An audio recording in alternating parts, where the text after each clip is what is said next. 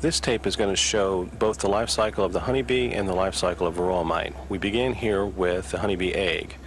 The honeybee worker exists as an egg for the first 3 days of its life. The queen honeybee lays about 1,500 eggs a day, and within the third day again, the egg hatches to form the small larvae you see here.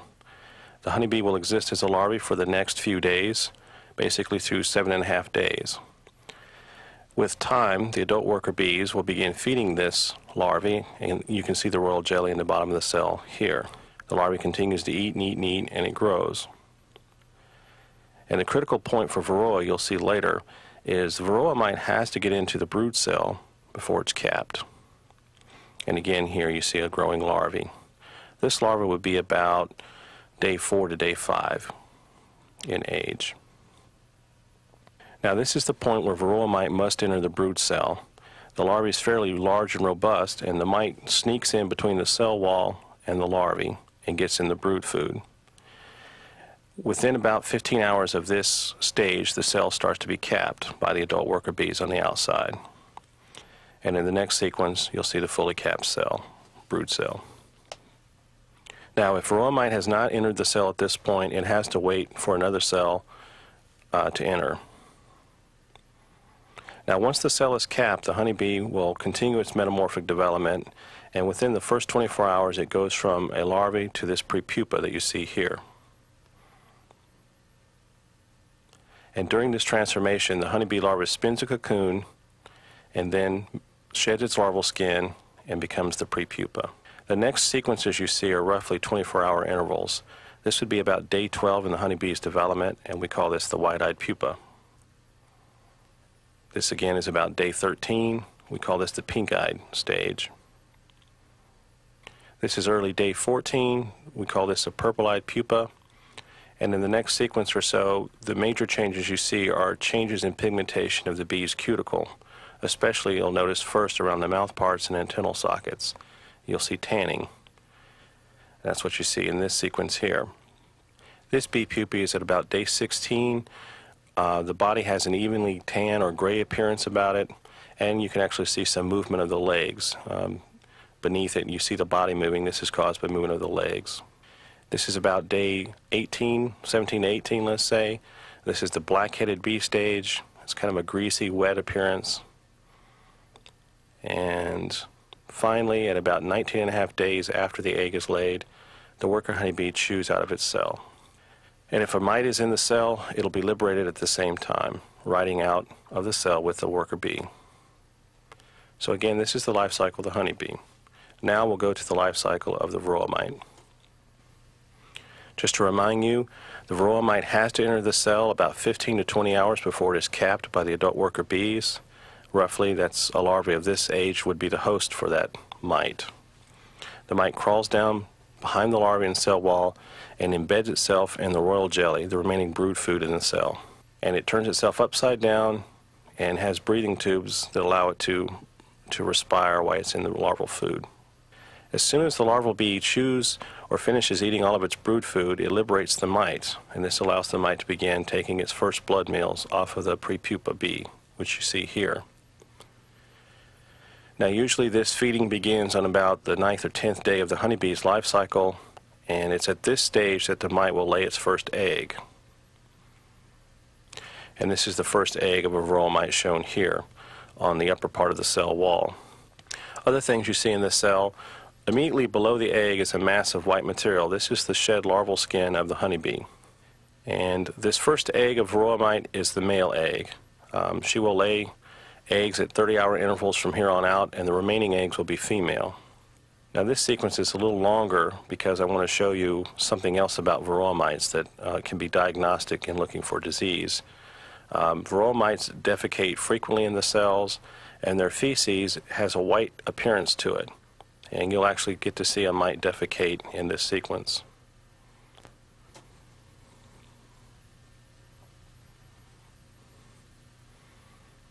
And right here, you see a dorsal ventral movement of the abdomen, and a white fluid was ejected from the body of the mite. Well, this is the feces of the mite. Okay, this egg, this first male egg, will hatch about day 12. And here, looking at this pupa, you see some white flakes near the mouth parts on the cell wall. This is dried feces from mites. So this is a clear indication that this cell is infected with a Varroa Mite. Now I'll remove this pupae, and you can see there's also feces often found on the body wall of the honeybee. When we flip this pupae over, we find a male mite stuck to its surface. This is a tiny protonymph of the male. At this stage of development, it's very difficult to distinguish male mites from female mites. We magnify this male a little closer just to show you some more of his detail. And this is about 200x. Now we're going to look at a mite family a little later in development. This again is about day 14 of the mites, of the honeybee's development.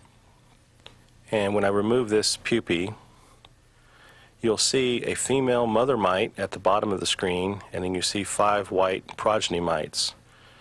Again, at this stage of development, it's very difficult to distinguish males from females. I'm going to remove this family from its cell and put them on a microscope slide, and I'm going to try and show you a male and female mite. Here are the 5 progeny just laid out, and here are the male and female mites. To your left bottom is the male mite, and up to your right top is the female mite. The male is actually a young Deuteronif, and that's what you see here. And although it looks like he only has 6 legs, he actually has 4 legs, 4 pair of legs. And then this is the female mite. She's more oval in shape at this stage of development. She is a protonymph. We'll look at another mite family, a little older. This would be about day 16. And what you see here is a young female Deuteronif. You see she's finally changed her shape to look more oval like she will as an adult. And then right above her I've placed a adult male mite. And you can see he has a tan color.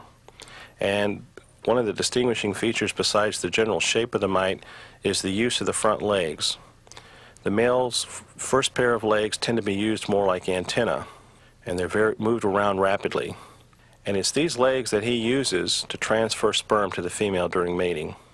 I've kind of injured him here when I moved him, but you can see how he uses those front legs. A little bit later, you can see all the mite feces in this cell, indicating a large family of mites. And in this sequence, you'll actually get to see mating between progeny mites. So when I remove the bee pupae, this is the mite family we find. Basically, you have 1 mother adult mite and 2 adult daughters. Those are the reddish ones you see running around. And then in the center of the cell, you see a female mite that's being mated by her brother. And this couple is in an unnatural mating position. They fell when I removed the bee pupae to the cell floor. This is not the usual mating position. Next to them is an immobile deuteronymph female. And this just shows you just before these mites molt, they go through an immobile stage. And then they shed their cocoons. And you see 2 pieces of cocoon in the cell. Now a little later these mites stood up and went to the natural mating posture that you see on the cell wall now. And you can see the female is standing there with her 3rd and 4th legs open, and this allows the mite to transfer sperm using his legs. And if a female mite does not mate after this point, she won't mate for the rest of her life. So this is a critical period for the mite. This is just another glimpse of the family, and you can see the shed the mite skins off to the left. The larger skin is from a female mite, the smaller skin is from the male mite when he became an adult. Finally, the honeybee chews out of its cell at day 19 and a half, and the living mother mite and any of her mature daughters will leave the cell with this bee. Now, a Varroa mite is doing lucky if just one of her daughters matures and makes it out of the cell. Typical averages from around the world have been 1.1 progenies actually mature. The fate of the rest is they simply die. In this cell you see a dead male mite to your right, and at the bottom of the cell you see a dead female mite. And then you see a bunch of debris related to the adult bee.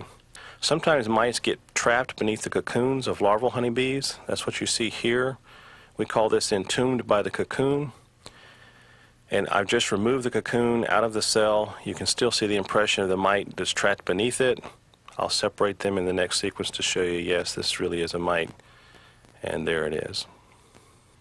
Now, this happens in very low frequencies most of the time, but we have a resistant stock of bees where this happens 80% to 100% of the time, which could be a very important resistance mechanism. In this sequence, you see a little bit of the feeding puncture that's caused from the mites on the honeybee's body wall. It's a blemish in the upper, let's say upper left of the body. It's a puncture wound. And finally, this is just a sequence to show you that we're able to paint mites in part of our research so we can follow them and their behavior and their lives.